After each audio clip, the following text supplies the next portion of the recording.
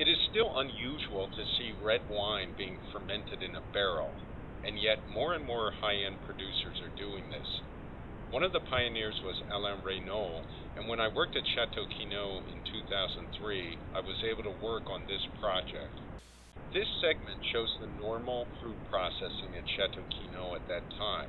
Clusters were sorted on the first table, then individual berries were sorted on a second table. Most of this fruit went into the main tanks, but a small amount was peeled off to the small tanks shown. As the small tank was being filled with grape must, it was also being blasted with CO2, essentially dry ice, to cool it down for a short cold soak. The goal now would be to get that must into these custom-made barrels. A stainless steel elbow was made specifically for doing that. The small tank was lifted up over the barrel by the forklift, and a sleeve helped guide the must into the barrel. The whole process of red wine barrel fermentation is tedious and time-consuming. For example, as shown here, monitoring fermentation is harder because it is difficult to retrieve juice from the barrel. The most interesting part of barrel fermentation is cap management. When fermentation releases CO2, grape skins float to the top. As with any fermentation, the skins, or cap as it is called, must be resubmerged into the juice. In this system, the barrel is rolled in order to accomplish this.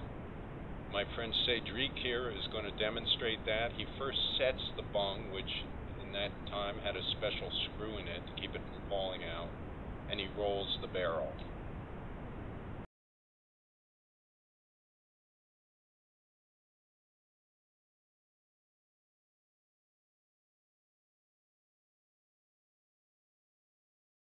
After 3 to 4 weeks of fermenting on the skins, the free-run juice is drained. This is at first a difficult process which took us a little time to master. But after a little work, we were able to figure out how to get the juice out of the barrel.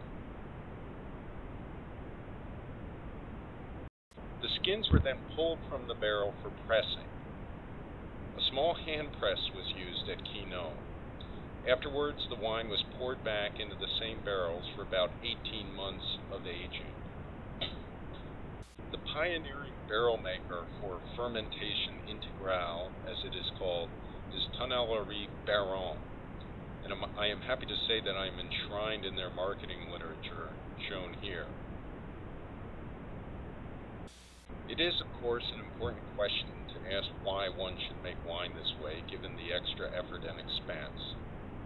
The most important differences between fermentation intégrale and regular tank fermentation are, first, exposure to oak when there is heat from fermentation. And secondly, probably more importantly, there's a longer and more complete submersion of the skins in the fermenting juice, leading, hopefully, to more density in the wine. But whether this process really leads to better wine or not, you must be the judge.